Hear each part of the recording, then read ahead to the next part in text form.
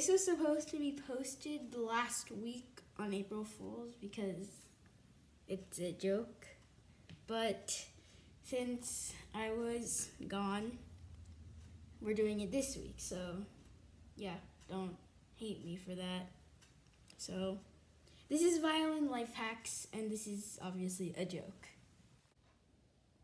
Teachers can't yell at you that you don't have rosin on your bow if you have rosin on your strings. So, look at this. If you have your violin, there's a rosin on your strings, and there's no rosin on your bow.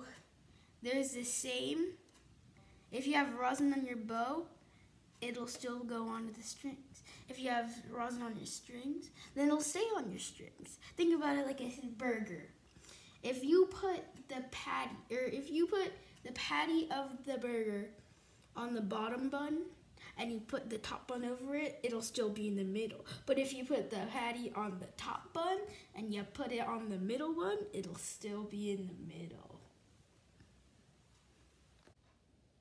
Number 2, teachers can't tell you to mark in your music if you already have it marked in. Show you a picture of my music from earlier. This is my music. It's perfectly marked and beautiful. Oh my gosh, that's great.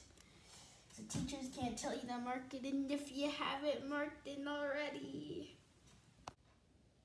Number 3, don't bother borrowing a pencil from someone else if you don't have one. Use the new and truly found pencil chin rest. You see, why do people keep? Okay, I just dropped the pencil. Why do people keep muters in here when you can keep? Well, people keep muters in this area, right? So why can't people keep pencils right here?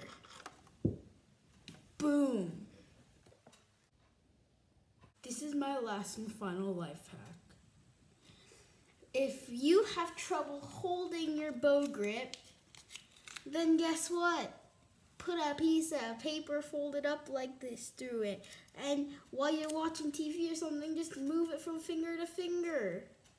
Boom! Your bow grip will magically go from it'll if just get a piece of paper. Hey guys, I'm back and thanks for watching this joke of a video. Subscribe, like, comment, do everything you need to do, and I'll see you next time. Peace.